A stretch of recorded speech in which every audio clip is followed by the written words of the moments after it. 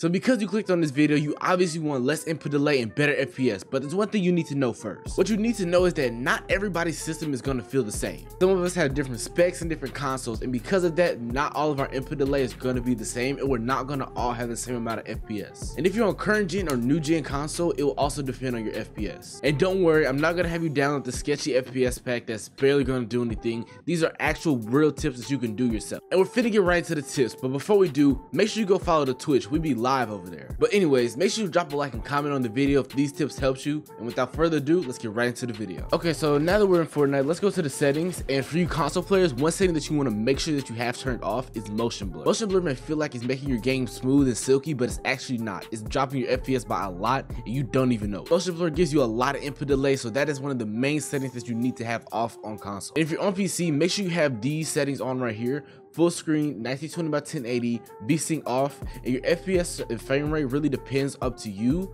but rendering mode should always be on performance mode. Now for your graphics settings, I have my brightness all the way up and I'm gonna try to know 10 because it makes your game look so much brighter. Like if I go down to 100, look how dark, look how sharp the shadows are. Like this just does not look right to me. I prefer to be on max brightness. Now if you're on a lower end PC and you want to get a little bit of better FPS, you can turn down your 3D resolution to like 90, no lower than 80, because it does make your game look very pixelated.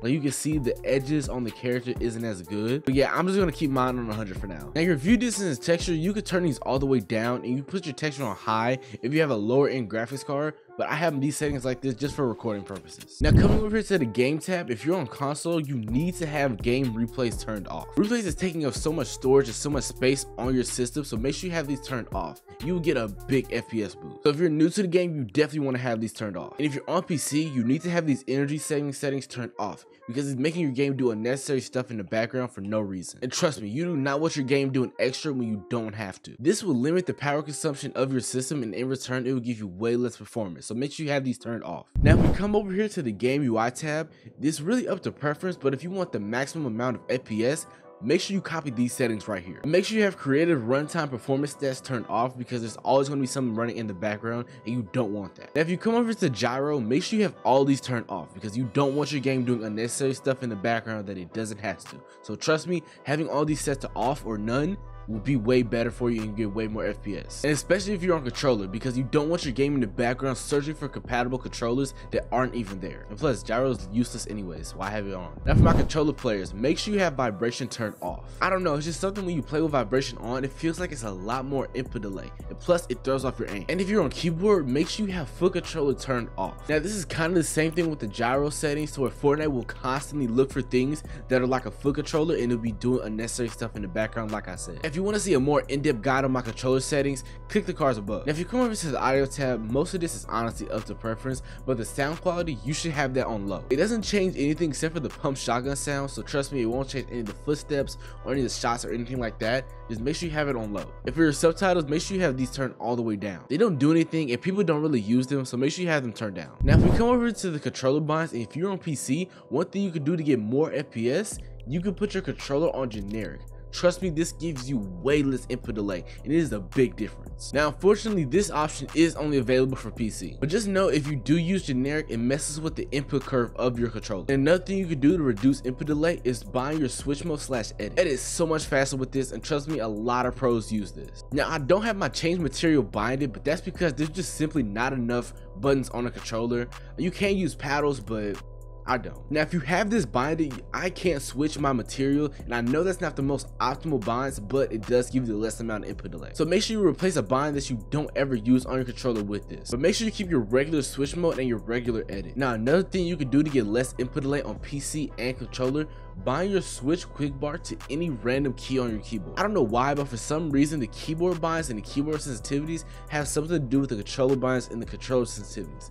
I don't know why, it's weird, but I turned this on and I didn't notice a difference, so you should definitely try it. Now I think this kind of goes without saying, but if you're on console, you have to play wired. If you're not playing wired, that means you're playing on Bluetooth, and there's a delay between the controller and your console with a Bluetooth connection. So if you're playing on a cord that's less than 6 feet, you get the least amount of input delay possible. With Bluetooth, there will always be a few milliseconds of delay. Another thing you could do is make sure your console have enough air. Y'all don't be letting y'all PS4 breathe, so that's why it sounds like a jet engine.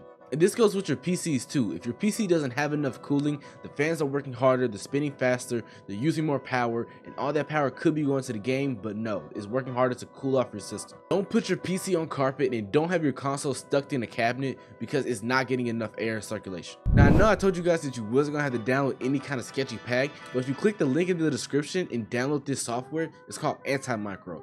This is the real secret right here. A lot of pros use this, so trust me, it's safe to download. Even if you do play wired, and even if you do take all the precautions to get the least amount of input delay as possible, if you're on controller, there will still be some kind of amount of input delay because that's just how Windows is. When I say Windows, I mean your Windows operating system. It will always give controller that little bit of input delay that you could just tell is there. So if you come over here to Anti-Micro and you plug in your controller, you can see like any button I press on my controller, you can see it pops up and it lights up. So don't worry about these axes right here. Don't worry about that. You want to worry about the buttons. So if you click on the first button, you need to turn turbo on, then go to advanced settings, go to turbo, and turn this all the way down. Click enable and turn this all the way down. I'm not sure what this number is on by default, but make sure you turn it all the way down. You need to do that same thing for all the buttons and even the ones that say no key. And once you've done that for every button on your controller, make sure you save it. You see mine says wireless controller joystick 1. Yeah, make sure you save it and do it for every button on your controller. This is the secret to real true input delay that most pros don't tell you. But that is all I got for this video today, guys. If you did enjoy, make sure you like, comment, and subscribe. And make sure you go follow the Twitch. We'll be live over there. I'll be streaming almost every day. And trust me, you don't want to miss out on crazy clips like this. Maybe someone that knows you got a girlfriend, bro. Bro, really? Bro, really sub? Like, holy shit. All right, bro. Say that. Bonnet off. All right, bro. I got you. Niggas want me to take the bonnet off so bad. Niggas want me to take the bonnet off so bad. Psych, bitch. You think I didn't prepare for that shit? Oh, you think I didn't prepare for that shit, nigga? Double botted up? Fuck is you talking about? What the fuck? Double botted up? Fuck is you talking about? But it's Winter. I'm out. Peace.